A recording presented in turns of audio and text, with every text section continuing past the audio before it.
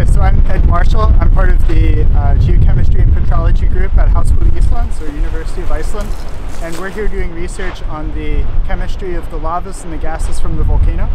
So today I was sampling lavas from the volcano, which involves scooping up lavas with a scoop, putting them in a bucket full of water and quenching the lava into a homogeneous glass.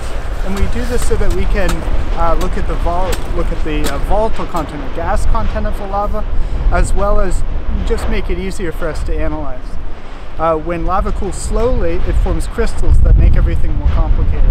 So quenching it into a glass quickly makes the job for us scientists a lot easier.